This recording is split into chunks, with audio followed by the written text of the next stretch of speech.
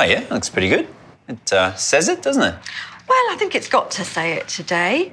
Be calm. Who's that for? Well, it's for you, really. It's for our lovely Digby that's coming to see us today. In Isleworth, southwest London, Scott, nurse Nathan and receptionist Elle are putting up a brave front as they prepare to meet a new patient. And do I get any danger money for this? Nothing to worry about at all, Yeah, Nathan. teddy bear. Teddy bear. Don't worry about it, Nath. Here we go. They're looking nervous. I'll hold up the sign. Hello. Hi. Mother and daughter Sharon and Amy have already warned them about the intimidating behaviour of their 6-year-old Rottweiler, Digby. The problem is the Rottweiler has now developed a mass in his chest. Good boy. Owner Sharon knew she had to find a vet who would take a risk. Digby at home is an absolute softie. He is sweet, he's affectionate, and he loves a cuddle. But take him out anywhere to meet any other dog or anybody else but the immediate family, and that 50 kilograms of love turns into 50 kilograms of raw aggression. To ensure the safety of his staff, Scott has decided to be the only stranger in the consultation room. Even the camera crew must film from outside. Sharon, why don't you jump on that side? Yeah. There you go. Digby hasn't seen a vet for quite a few years, and the last vet he saw didn't know what to do. He was nervous of him, but luckily we found Scott. Sit down. No. Sharon came in to see me after she saw Bam Bam and the way that I treated him in the first series of Vet on the Hill. Calm down. But there's a massive difference between the feisty Bam Bam and the all-powerful 110-pound Digby. Whoa. It's okay. All right, settle down. I'm not doing anything. I'm not going anywhere. A lot of people would say straight away, that's an aggressive dog, it should be put down.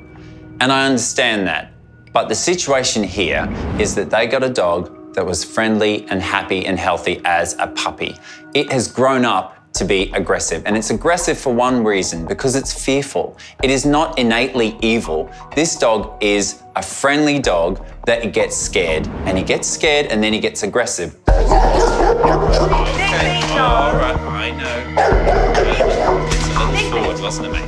We always make sure for him we put a muzzle on and he's safe when he goes out. It's just being responsible, really. I'm trying to rush this relationship, which is never a good idea, is it? Okay. Because when we take him out, you get people that stare and they do make some nasty comments. Why don't you put that dog down? Yeah. It makes me angry. No, we never ever put him down. We love him to bits. But we've had him as a puppy. We've shown no aggression to him whatsoever. So it's inbred from the mother. It's come out on him. All right, stop it. As Digby remains alert and agitated, Scott's still a long way from being able to examine the lump on the Rottweiler's chest. Soppy old thing, aren't you, eh? This job sometimes throws curveballs, and aggressive dogs come in, aggressive cats come in, and you've got to treat them, you've got to deal with them, so you've got to find a way to make it work. All right, all right, all right, all right. Right.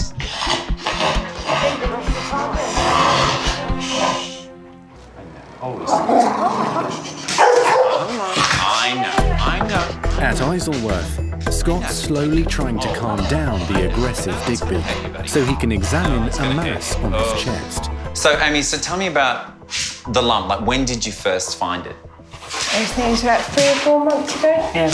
Ever since I've been trying to find a vet. Owners Sharon and Amy have not dared take the Rottweiler to a vet since their last visit years ago ended badly. He was very nervous, moving his arms around. He couldn't get up close to Digby, and when he did, he spoke, and then Digby went berserk. Oh, he's a good, brave boy. After 30 minutes in the consultation room, Scott makes his first attempt to feel Digby's chest. Oh, it'll give you a bit of a tickle there, hey? Hey? Oh. Okay, all right, I know. I'm not trying to win the argument straight away. I know, I'm sorry. The whole time he's lunging at me, I'm just telling myself, be calm, don't react, don't move, stay still. Oh. All right. Am I scared? Are you kidding? I'm bricking it. 50 kilograms of raw muscle power coming at you with bared teeth and growling. And every instinct is saying, keep your distance. But then I look at Sharon and Amy and I see their faces just literally saying, please help us. You are our last chance. After another 20 minutes, a breakthrough. Do you know what I can see with him? Is I can really see that he is actually a sweetheart. I can see that. Scott finally appears to be gaining Digby's trust. You're trying to be aggro, but I can see you're sweet and lovely, really, aren't you? And look what you're letting me do. Oh, he's a sweet boy. Oh, he's a sweet boy. I mean, the good thing with Scott was that he did remain calm and he didn't have eye contact and he did manage to stroke Digby, which no stranger has ever done. I couldn't believe it, really. I'm just using some acupuncture points as well. There's one on the tip of his ears that just chills him out a little bit. Oh, he's nice. Oh, I feel very honoured. I must say that when I was finally able to touch Digby for the first time, it was exhilarating. I mean, it was like touching a wild animal. And to give him a little scratch under the chin, honestly, it gave me goosebumps. It was amazing. What a handsome big pussycat. Eh? Big 50-kilogram, big teeth pussycat. Good boy. Yeah. It was lovely having the love-in with Digby, but it was always going to end. And it was going to end in the form of a sharp needle in his butt. Do you want to put him into this corner maybe and then he can't push back? And that was never going to bring out his happy side. I went from hero to zero, but sadly it needed to be done to knock him out, but he wasn't impressed. Done. All right, I'm definitely a swear word that I can't say, aren't I, mate? But with Digby's adrenaline pumping out of control, the huge quantity of sedation is not enough. And Digby is still a threat. It was incredible to see just how much drugs this dog took. He was like a rogue elephant. It's all right. Nice sleepy time now.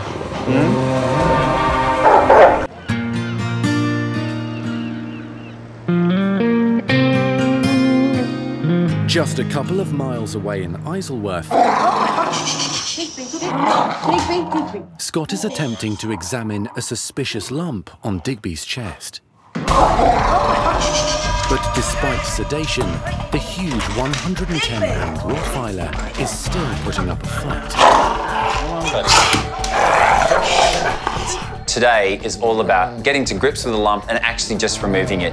Normally there'd be a whole bunch of steps and examinations that we do prior to this kind of surgery. That's just not an option with Digby.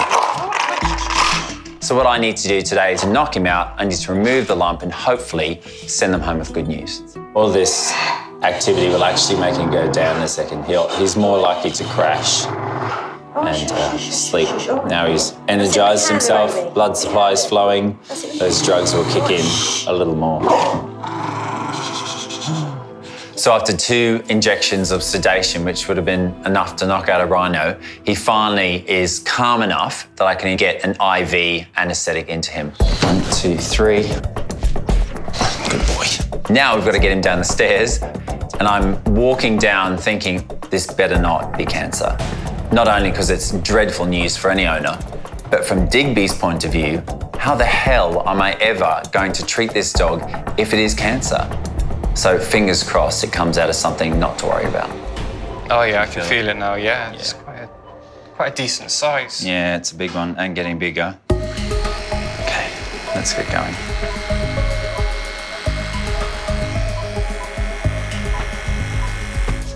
Okay, so let's see what this nasty little thing has in store for us.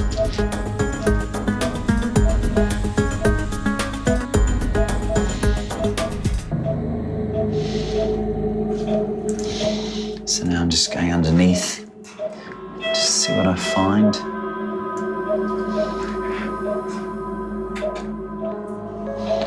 There we go. It's not looking too bad to me. If I cut through the middle. Now that looks a hell of a lot like fat. Nice, healthy, white, glistening fat. So that means there's almost certainly to be a lipoma. Nothing to worry about, which is great news for Digby. Mate, you don't need any more vets, do you? No. straight away, I think Sharon and Amy are going to be over the moon. They're going to be so happy. I mean, this is their boy, this is their love. And the fact that this is one surgery that we can perform, we can fix the problem straight away, and he potentially doesn't need to come back and see me, is good news. Okay, good boy, that's it. All done. Digby will now sleep off his anaesthetic in the recovery room, but Scott remains wary. Right, he woke up very quickly, and I'm going to exit.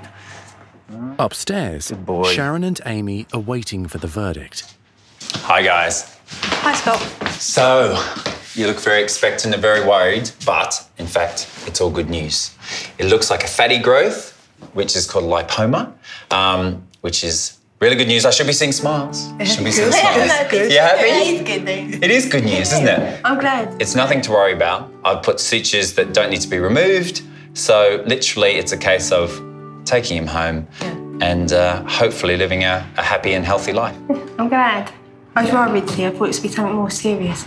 Yeah.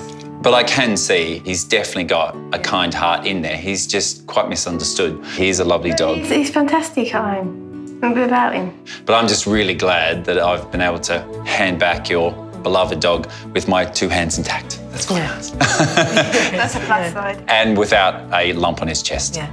It means a lot for what you've done. There's no other vet that would actually see him. Oh, thank you. That's very kind. Thanks very much.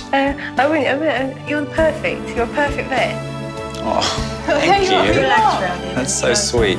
Oh, thanks. Well, that honestly means a lot. Got me choked up a bit there. Lovely, thank you.